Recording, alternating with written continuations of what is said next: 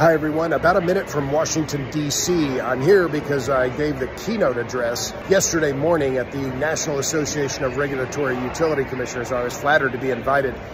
Julie Fedorchak, who is the new president of NARUC, she's a public service commissioner from North Dakota, invited me. And it was a great opportunity. There were about 1,800 people or so in the audience.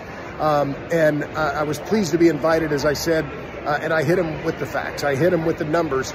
And to me, what was interesting and rather funny, and I guess predictable, is that after I presented, the climate NGOs just had a conniption fit on Twitter. They didn't like what I had to say. Well, of course not, because what I pointed out is that there is, in fact, no energy transition underway globally. Coal demand continues to rise. Oil demand is going to set a new record this year. Last year, CO2 emissions went up yet again.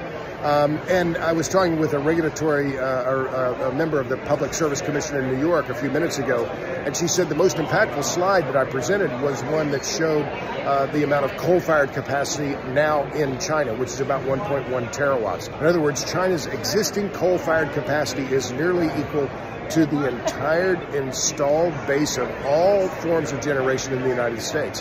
Not my numbers, the numbers. And yet these climate NGOs had a hissy fit because I presented the numbers. Not my numbers, the numbers, but it doesn't agree with the narrative that they keep promoting about the energy transition, so they didn't like it. But I had an enormous amount of very positive feedback from a lot of other regulators who said, thank you for coming, thank you for giving us the numbers. And as I said, it was a great opportunity for me and a big crowd, and I was just really flattered to do it.